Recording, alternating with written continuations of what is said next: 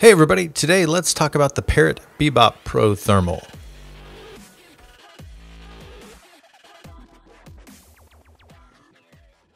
Most people tend to write Parrot off as a toy drone manufacturer, but they've been really trying to change that opinion. With the recent release of the Parrot Anafi, a lot of people have been taking a second look at Parrot. And also, it seems like a lot of people lately have been asking about thermal imagery and thermography. So I thought I'd take a minute and put the two together and talk a little bit about the Parrot Bebop Pro Thermal aircraft, which certainly isn't the most sophisticated system out there, but at $1,500 does present a low-cost entry into the thermal landscape. So let's go ahead and crack this thing open, see what's inside, and find out what kind of value you get for that $1,500. Now I will say the backpack feels fairly high quality, but I imagine you're more concerned about what's inside. And this is the Parrot Bebop Pro Thermal aircraft. Inside this case comes with the aircraft, the controller, 3 batteries, 2 battery chargers, some extra props, and the FLIR 1 Pro thermal camera, which is, of course, the star of the show. So the controller itself is a little plasticky. To be honest, it feels a little cheap, and man, let me tell you, that antenna is big. I guess it does a good job, but it looks kind of ridiculous. But you know, after flying with it for a little bit, it's not that bad. You kind of get used to the controls, and even though it does have a slightly plasticky feel in the joysticks, it does the job. So in this little goodie bag here, you have an assortment of things. Interestingly enough, Parrot decided to put in a host of different charging ports so that if you travel, you're all set, since they can just clip into the charging packs. That's a nice little touch if you travel frequently.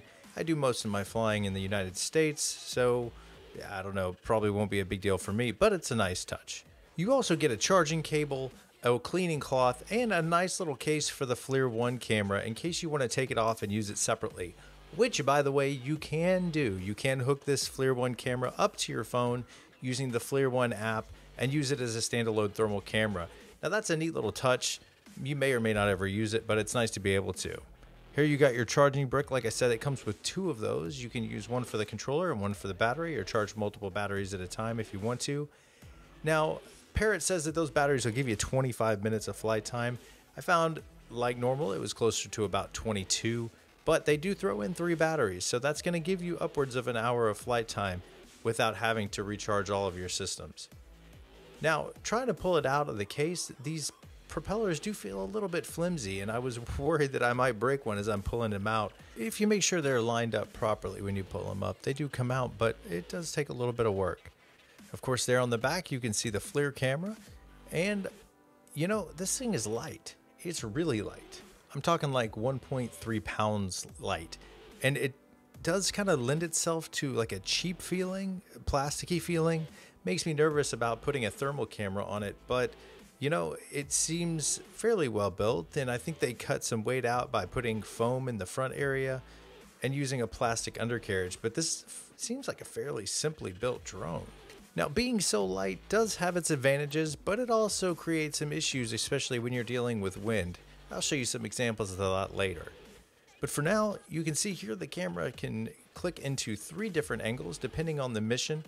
And Parrot seems to be gearing this aircraft towards visual and thermal inspections, fire monitoring, and search and rescue, which are of course 3 of the largest use cases for thermal drones right now. But we'll come back to the aircraft in a second. Let's take a look at the case and see what else is in here. Here you can see the tablet holder that connects to the controller. You can turn it sideways to accommodate a phone as well. But the thing to remember is you must have Android. The FreeFlight Thermal app is not yet available for iOS, which was difficult for me because pretty much everything I have is iPads. And you end up having to sideload the app onto a 3-year-old Kindle Fire just to get the thing to work. Not optimal, but we made it happen. The good news is it gave me an excuse to buy an Android tablet. Should be here soon. And in these boxes you can see the prop removal tool and some additional battery charging cables. Like I said, it's a nice touch. But nobody cares about cables, so let's take a look and see what else we got in here. They were kind enough to throw in a few spare props, it looks like. And like I said earlier, these props are pretty flimsy. I mean, you can see that they got a nice little bend to them. Now, it does make the aircraft lighter, but I can't help but worry about durability and performance in high winds.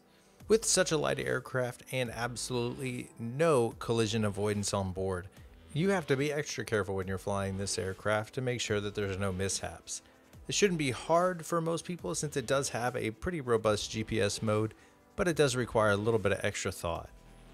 And like most other aircraft in here, you're going to get your instruction manual as well as a nice little goodie bag that you can put all your props and extra equipment in.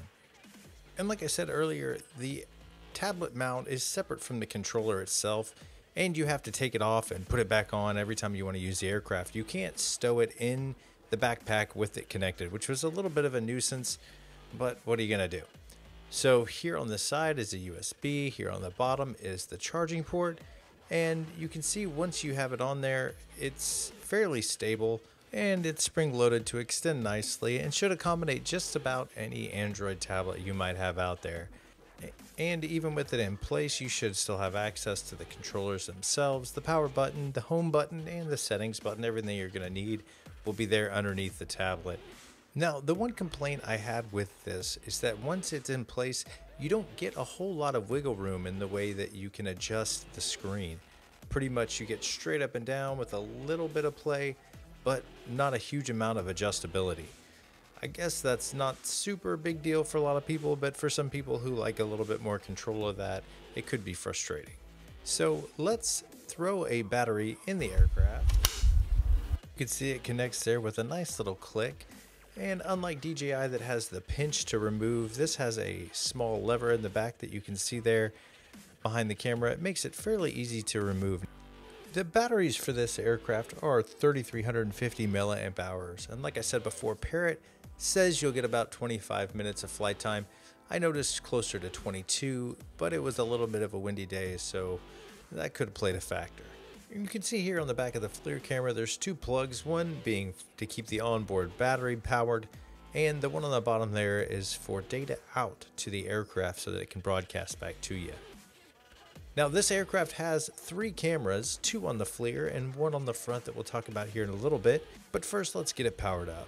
It's 14 megapixel 1080p shooter on the front, saves all its images to its 32 gigs of onboard storage. Now this front camera does have 3-axis image stabilization, but it is digital and not from a gimbal, so keep that in mind when you're looking at the performance later. And on the FLIR 1 Pro unit itself, you have a 160 by 120 thermal imager as well as a 1440 by 1080 standard daylight imager. Now you can overlay those two to one image, which is pretty neat. And on the bottom you can see here a small fan to help keep everything cool, as well as an altimeter imager and more plastic. Lots of plastic. Anyways, let's take a look at the performance of the imager itself, since I know that's what you probably all care about, and that's why you're here.